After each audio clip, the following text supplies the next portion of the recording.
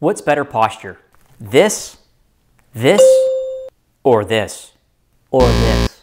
In this video, I'm going to show you the #1 most common postural pattern we see today and the one exercise that will fix this posture in less than 100 seconds. Stay tuned.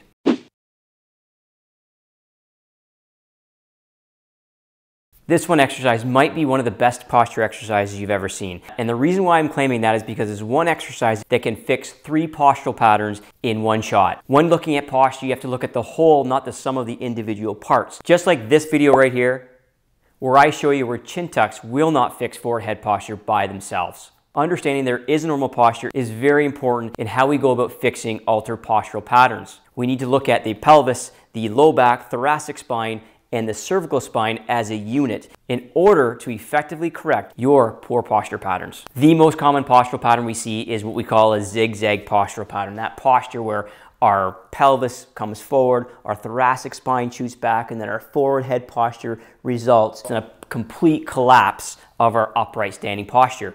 The problem is we create this ourselves. We sit way too much, and when we sit with lazy posture. This over time stretches ligaments, weakens spinal stability muscles, and creates faulty neurological patterns that allow these poor postural patterns to persist. This will cause our spine to break down prematurely, causing a host of pain and other spinal related problems. We want to avoid that at all costs. Before doing any posture exercise, it's really good to warm up your spine so you make sure that it's mobile, it's warm, so you don't injure yourself. One of the best ways to warm up your spine is with the cat-cow. So this is not the one exercise I'm going to show you. This is the warm-up, but do this with me. One thing you want to make sure is when you're doing the cat-cow is that you're not trying to extend and flex to the end range of motion. It's just not worth the chance that you're going to irritate things, and it doesn't make the exercise any better. So what you want to do is you want to just get comfortable on all fours. You want to twist your arms and hands into the floor, almost like you're trying to screw them into the floor. Really lock out, and then you're just going to come in and just slowly start your flexion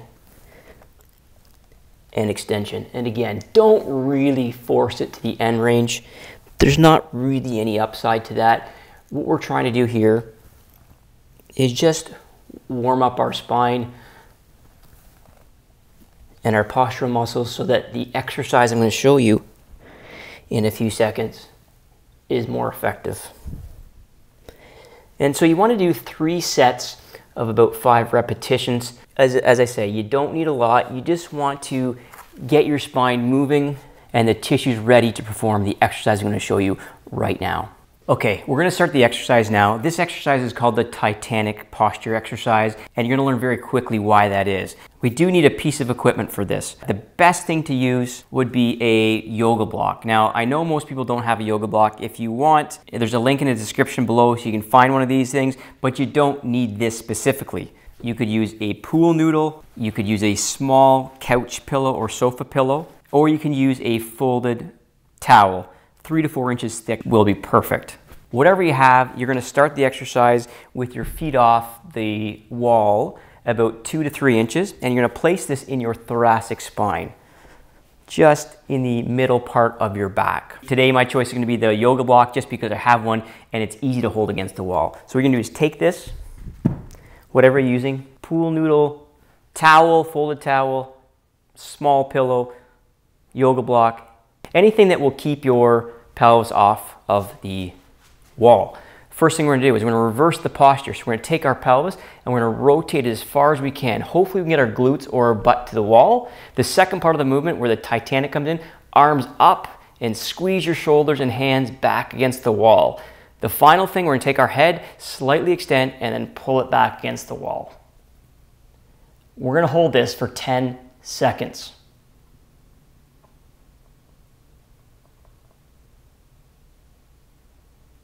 And relax.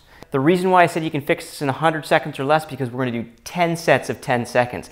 Now some of you might only be able to hold it for 2 or 3 seconds, or your mobility might be such that you can only get slight extension or slight rotation in the pelvis. That's okay. Work to your tolerance, and I can assure you when you do this daily you're going to get better and better. So let's do it again. Remember, the first part is the pelvis, butt to the floor, or sorry, butt to the wall. Then we're gonna take our arms and squeeze our shoulders together, push our hands back into the wall, and then finally slight extension and pull our head back and hold.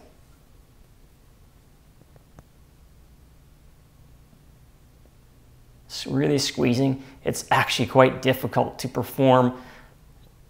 Sometimes I make this look easy, but it's really difficult. And relax. You know it's difficult because you're firing so many muscles as we look at the spine as a whole, and we're trying to undo multiple faulty postural patterns at the same time in this one exercise. Start doing this daily for 10 seconds at 10 reps, and I know you're gonna notice a difference. One final tip to make this exercise more effective and your postural change to be more permanent is you have to watch how you sit. Watch this.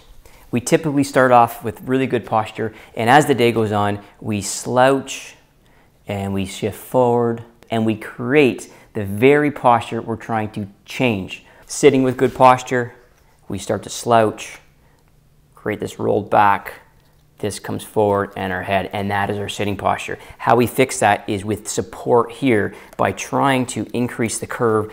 Everything else will follow, and so we need to have support in this lower back when we're sitting. Simply put a pillow there to help support your spine. It'll make the exercise I just showed you way more effective and your posture change way more permanent. If we have a back on our chair or we're sitting on a sofa or couch, just make sure you place that pillow to make sure that you're unable to roll forward. I hope you enjoyed this video. If you did, show some support by giving a thumbs up. And if you're new to my channel, maybe you'll consider subscribing so you can be informed when I upload a new video. If you have a question or comment, please leave it down below. And also, if you have an idea for a future video, leave that there. I'll add it to my list and hopefully get to that video very soon as you see it on my YouTube channel. I appreciate you taking the time to tune into this video. Be sure to check out some of the other videos I have on my channel, as you might find them very helpful as well. Until next time, stay well.